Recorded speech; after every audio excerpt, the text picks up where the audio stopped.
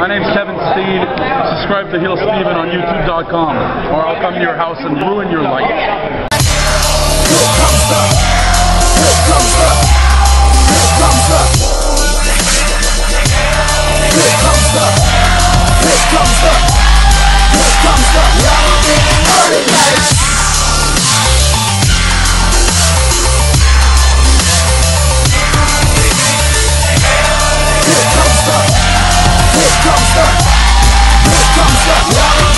party lights.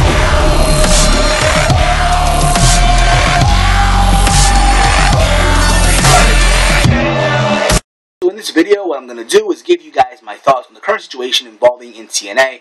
Apparently TNA today has released a lot of wrestlers and more is still to come. But when it looks like they're trying to save money and take away dead weight in order to pretty much save money for when they go out on the road. The following people have been released: Joey Ryan, Crimson, Christian York, Tyler Hendricks, and Madison Rayne. Even though Madison Rayne, her contract expired with TNA, and she did not sign a new one from what it looks like. She's still pregnant, and once her pregnancy is over, she wants to become a full-time mother, which is totally understandable. Fine.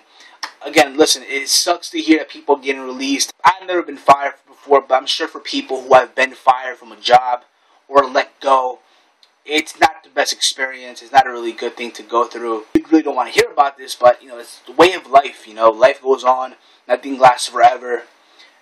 But, again, it sucks to see that guys that are so young that had, at least to an extent, amount of potential, they could have been something, and TNA decides to pull the rug under them. Joey Ryan, even though to me, after the whole gut check angle with Al Snow, I felt like they shitted on him. Perfect example, in the match against Joseph Park at Lockdown, they had him job to Joseph Park, which he was so fucking stupid. The reason they even had that match should have been the first match of the night on our pre-show, if you get what I'm saying, or an Impact. Crimson, he was undefeated for over a year with some change, and they have him lose to James Storm at last year's Slammiversary. And then after that, they pretty much lost direction with him. They bring him back a couple weeks ago for the Bountiful Glory Series qualifier matches. They give him a mic time, and you would think because they give him a mic time that he would actually win a match, and they have him job to Joseph Parks. So what's the point of bringing him back? I felt like they wasted him pretty much right there. Tyler Hendricks, I thought for what it was, she was a good worker. I felt like, in the match against Mickie James a couple weeks ago, she was doing very good for herself. She was very good offensively.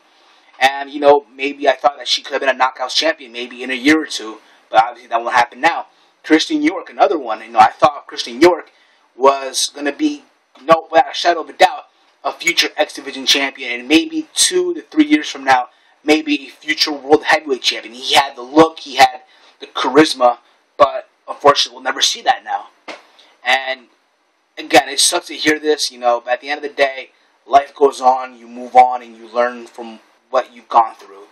But this is typical IWC, YWC marks nowadays, and I want you guys to just hear me out on this, okay?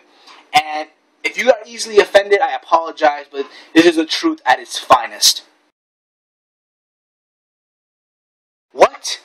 The WWE released Zack Ryder, Justin Gabriel, Tyson Kidd, 3MB, Sweet Tea, Brodus Clay?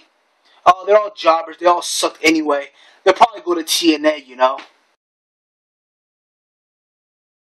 What?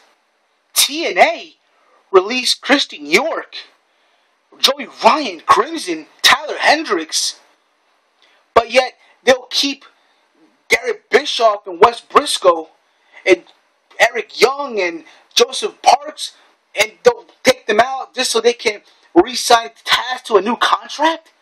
Fuck, TNA gonna go out of business. Fuck TNA, they're done. That is typical marks nowadays with their logic. That is so fucking stupid, in my personal opinion. But then again, it is what it is. Let me know what you guys think in the comment section below. And until next time, I will catch y'all later. Peace!